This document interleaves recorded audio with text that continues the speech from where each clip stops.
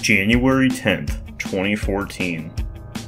A day during Awesome Games Done Quick, part of 2 annual speedrun events that have taken place since 2010. Being their first event to raise over $1 million for the Prevent Cancer Foundation, this specific day would host something that many would never forget. On that Friday entering 2014, Luke Miller, known more commonly as Sinister1, would take the stage and play through Mike Tyson's Punch-Out blindfolded. Yes, you heard me correctly, blindfolded. No vision at all, zero. With each boss having its own unique rhythm and timing, Sinister amazingly made it all the way to the final and hardest boss of them all, Mike Tyson. Due to the lack of knowledge, and Tyson's seemingly random patterns at the time, Sinister's journey unfortunately ended there.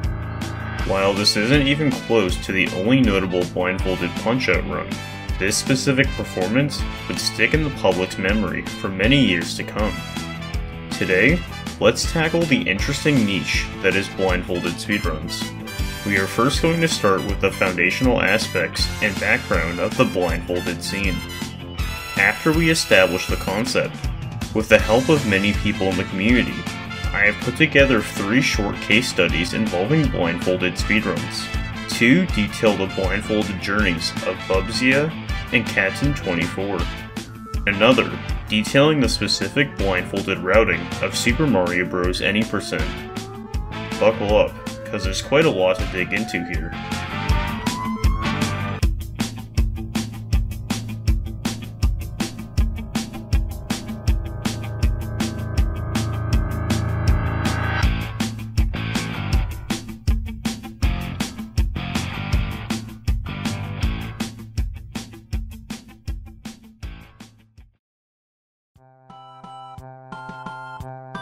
Unfortunately, it can be quite hard to pinpoint the earlier origins of blindfolded speedrunning.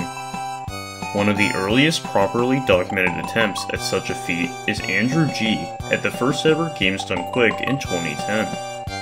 Before his run of Super Mario Bros. Any %, with no previous knowledge, he took a stab at trying the game while blinding himself with a giant hat. With zero preparation, he got stuck in 1-2. At a later Games Done Quick event, Andrew would try this again, and maneuvered his way to 4-1.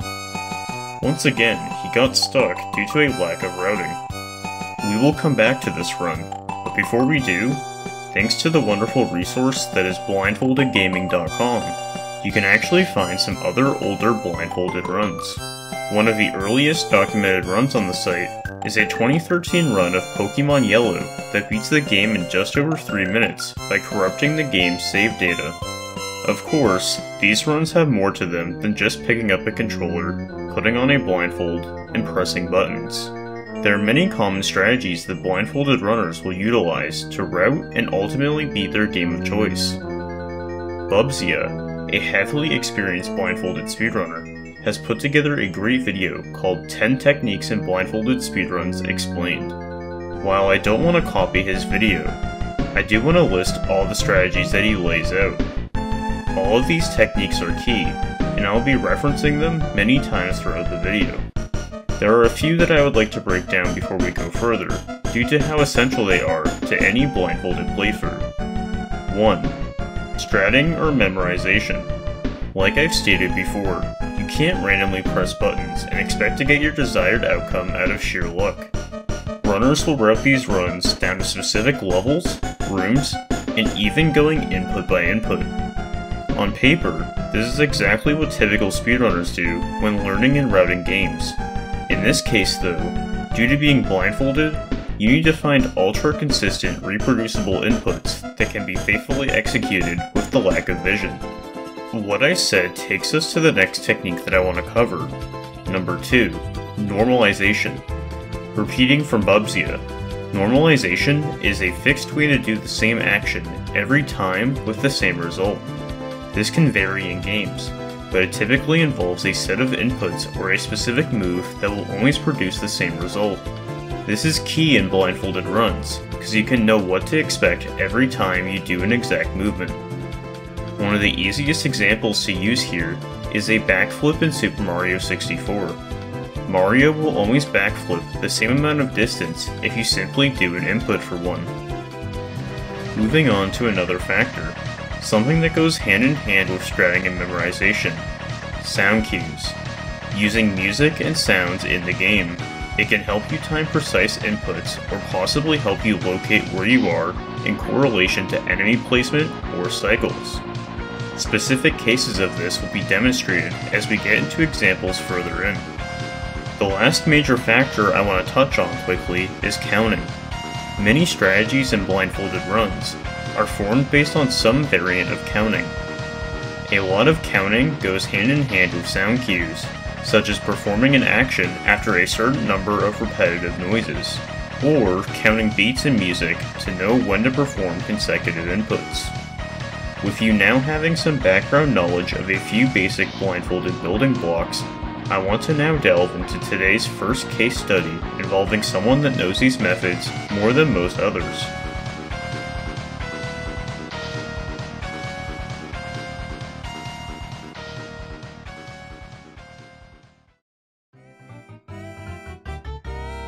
When doing some snooping around for blindfolded speedrunning, a few different names may pop up, but the first one I want to delve into today is Bubzia. He has been speedrunning blindfolded since 2017 and has finished runs of 60 unique categories between 40 different games. His inspiration for his challenges goes way back further than you would think, going all the way back to 2007. RunnerGuy2489 would start uploading segmented speedrun playthroughs of Ocarina of Time. While this alone was enough to make him a speedrun pioneer, what he started to do the next year would one-up his previous efforts. On March 7th, 2008, RunnerGuy uploaded a video titled Zelda OOT Blind Run Segment 1. Over the course of this 10-minute video, you can see RunnerGuy steadily make his way through Kokiri Forest. Going further down the rabbit hole, RunnerGuy was inspired by another player by the name Genuine's Corruption, or Jordan. He has been blind since birth, which may make you wonder where this is going. His blindness didn't stop him from his passions. With the help of RunnerGuy and multiple other members of the Ocarina of Time community, over the course of multiple months, Jordan successfully got all the way to Ganon. He has also done many sessions of playing through Pokemon titles as well.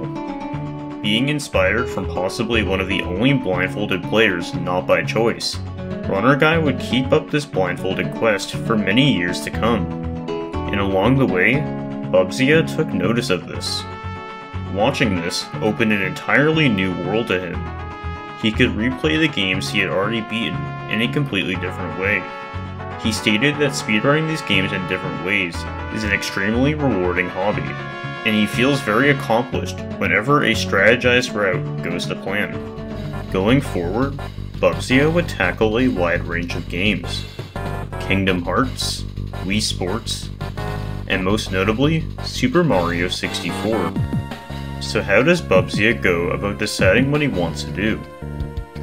Well, most people who perform a blindfolded speedrun generally do it because they have a specific attachment to the game already. Many people who do blindfolded runs only pick the games that they are the most passionate about. Every game he plays now, he views through the lens of a blindfolded player. If he ultimately likes a game and thinks it's feasible enough blindfolded, he will start the process and begin to outline a route. Once he finds a game he finds a lot of potential in, the process can vary quite a bit. The first thing he will do is search for prior game knowledge. For lesser documented runs, it can take months upon months to put together some kind of route to execute. Bubzia stated that due to now running multiple games blindfolded, his routing times have decreased due to recognizing common patterns and problems among different blindfolded runs. For example, he was able to route a 3-hour-long Metroid Fusion 100% run within the span of 1 to 2 months from scratch without prior game knowledge. Quite impressive. Obviously, if a route already exists, the process dramatically speeds up due to routing taking a majority of planning. Ultimately, Bubzia has broken down the blindfolded planning practice as follows. 75% is routing, and 25% is practice and execution. An example he gave me of this is when teaching Mario 64 runners simply the blindfolded run for 16 star. In only 2 hours, he nailed all the strats for the first third of the run. If that doesn't show the comparison of how long the routing process can be, then I don't know what will. Before moving on, I once again want to give a shout out to blindfoldedgaming.com, who Bubzia is a part of. Bubzia has no plans to stop, and even did a blindfolded Super Mario 64 run for both Awesome and Summer Games Done Quick 2021.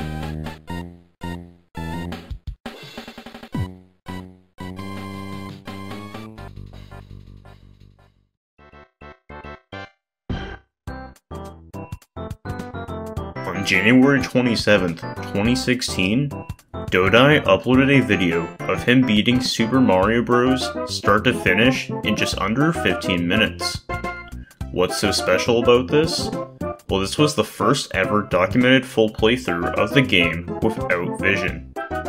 While Andrew's efforts back in the day were commendable, this was a completely different level never seen before. Using strategies mentioned at the beginning of the video, Dodai completely ripped open the game in a completely different way never seen before. Sadly, not much else would really come of this.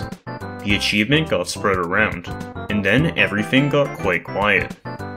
1 year, 2 years, 3 years, 4 years, and getting close to 5 years later, nothing else about this run seemed to change. Dodai was the only one to finish a full blindfolded run of Super Mario Bros., and not much else seemed to spawn from it.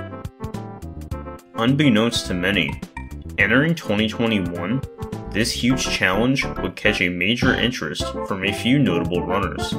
Miniland, who 3 weeks earlier achieved the coveted any percent world record, would post a video titled World 8, but I speedrun it blindfolded. Doing a bunch of offline practice previously, Miniland streamed attempts of the game, trying to beat it blindfolded, starting in World 8. In roughly 7 minutes and 45 seconds, he beat the hardest section of Super Mario Bros. Without any hint of vision. Comparing this to the only full blindfolded run, Dodai's World 8 segment was roughly 9 minutes and 15 seconds. Assuming Miniland did a full run and entered World 8 at the same time as Dodai, and did the same World 8 performance as this segment, he would have achieved a time right around 13 minutes. Clearly, there was quite a big gap for improvement in the run, but who would be the second person to complete a blindfolded run in one segment from start to finish? Believe it or not, Miniland would not be the only one to continue the torch of completing this blindfolded run. Throughout the year, many people would take wind of the run thanks to Miniland's performance, and a few people were inspired to take the next step. Starting in 2019, Crescendo would steadily make his way up the Super Mario Bros. Any percent leaderboard. While his activity did get quiet, he wasn't completely gone from the game. He had watched Dodai's legendary achievement, and entering 2021, took notice of Miniland's World 8 run. Eventually, Crescendo pieced many things together. Watching blindfolded runs had caught his interest quite a lot. He had already had experience running any percent. He also had experience as a musician, and thought that that would give him an advantage in terms of utilizing sound cues in the game. It's probably pretty obvious where this is going. Crescendo did 3 weeks of researching, planning, and practice. He utilized many common strategies such as beat counting along with the music, using fireballs as a form of echolocation, and memorizing a put-together route. By June 2021, he posted a video of him getting to the very end of 8-1 blindfolded. His interest and dedication was starting to pay off. This would be the very beginning of what was about to come. Over the course of just 1 month, Crescendo would make constant progress. One session at a time, he would make it to a new level. On July 14th, it was finally time. In a matter of weeks, Crescendo went from barely crawling out of World 8 to beating the entire game blindfolded in under 12 minutes. He not only became the second person to beat the game without sight, but also beat the previous record by over 2 minutes. Over the previous month, he grinded daily attempts for at least an hour or two. In total, he clocked in roughly 40 hours. Crescendo has been so passionate about this run that not horribly long after this record, he also put out a 2.5 hour tutorial, going through the entire game blindfolded and showcasing all the elements of the run. I will link that below if you are really curious into getting into the run. With Crescendo's determination, he was not quite done with the game yet. This is still towards the beginning of the journey. You may think that Crescendo would best himself again, but surprisingly, this wasn't the case. Let's quickly back up a year. Crescendo was not the only person that picked up interest in the blindfolded Super Mario Bros. Challenge.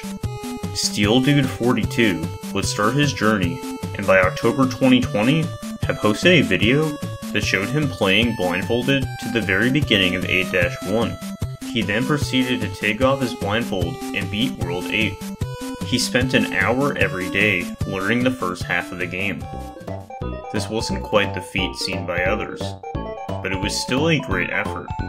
While he would take a break from the learning process, once he heard entering 2021 that both Miniland and Nifsky were interested in learning the blindfolded run, SteelDude got a little scared and got back to work. He wanted to put together a finished run and took the time to practice and learn World 8. Entering August, SteelDude would upload a run that cemented him as the third person to beat the game blindfolded.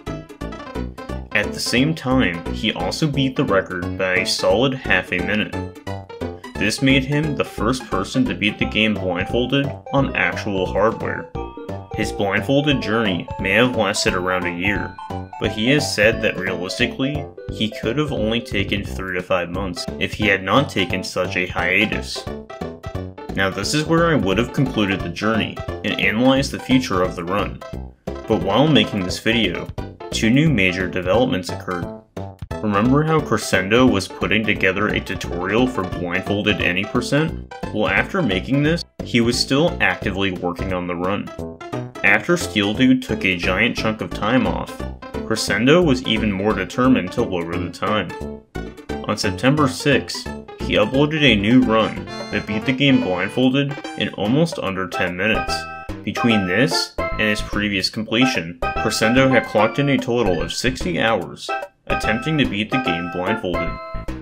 At this point, I really wanted to wrap things up and call it a day, but going even further, before I could even do that, something else happened.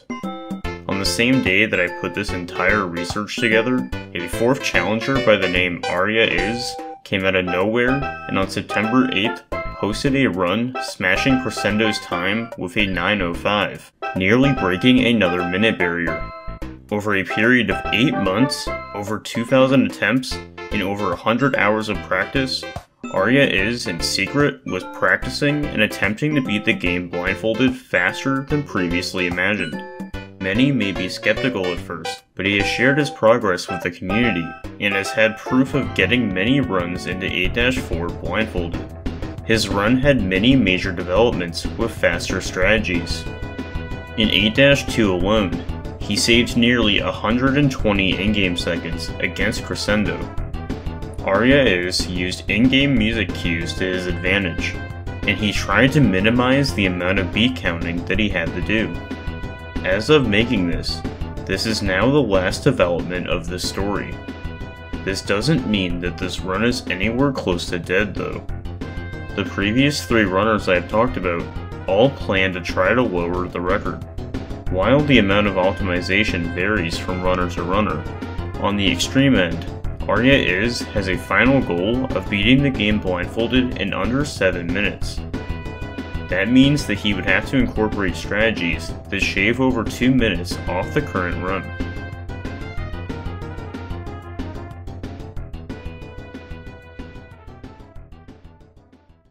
Actually, I hate to hold up this section for even longer, but after already finishing and rendering out this entire video, yet another thing happened.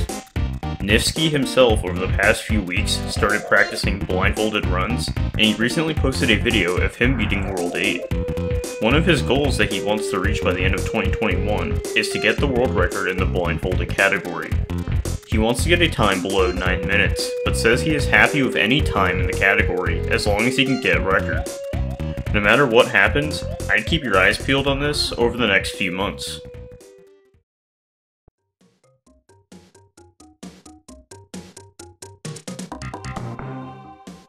Once again, using the great resource that is blindfoldedgaming.com, you can easily sort the longest blindfolded runs ever completed. Looking at one of the longest entries done in one sitting may completely blow your mind. One person that you will see towards the top of this list multiple times is Katun24. Katun's interest originates back to 2016, when he met a runner by the name Ponk. At the time, they were routing a blindfolded run of Super Metroid. While Katun was never motivated enough to speedrun himself, he did enjoy doing some casual challenge runs of games that he already played before. After hearing what Ponk was doing with Super Metroid, he wanted to try and apply that to some of his interests. The Donkey Kong Country series has always been a favorite of Katun's since his early childhood. He wondered how much of Donkey Kong Country 2 would be possible to beat without sight. He first tried without any prior practice to blindly make his way through the first few stages. This would quickly result in many problems. He noticed that the game didn't use many sound effects due to most of the game's sound channels being used for the music. On top of this, in the first stage, the rat enemy, known as a Neek, squeaks at inconsistent times and is based on a global timer. This meant that to get much further, music cues had to be depended upon. Katun would keep exploring and try using music cues in later stages that are quite harder. He decided to try tackling the second half of Screech's sprint. This requires flying with the character Squawks through a maze on a tight timer. After doing a combined 10 hours of putting together strategies and practice, he put together a rhythm to the music as a way to time each individual input. He compared learning this to learning a piece of music on an instrument. After trying a few more stages, he was eventually convinced that the game could be done fully blindfolded. Over the course of several months, he went level by level, memorizing number strings and rhythm cues. He also utilized strategies that we talked about earlier, such as normalized movement. A good example of normalized movement in this game is jumping while ducking upon landing, which will always move you an exact distance. Instead of tackling the any percent route through the game, Katun focused on 102% first. This is the 100% equivalent of the game, where you need to grab every single DK coin.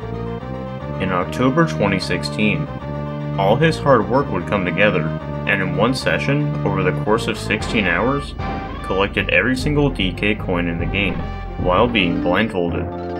This run completely exhausted him by the end. He did not take a single break during the entire session. Katun wasn't completely done with the game, and entering 2017, he would also run the any percent category blindfolded, and this time beat the game in a way shorter session of under 2 hours. Donkey Kong Country would end up just being the very beginning of Katun's journey. Just in 2017, he blindly tackled the entire Donkey Kong Country trilogy, Portal, Mega Man X, and Super Mario World. Katun would keep going game through game, with the curiosity of how possible it was to conquer it while blindfolded.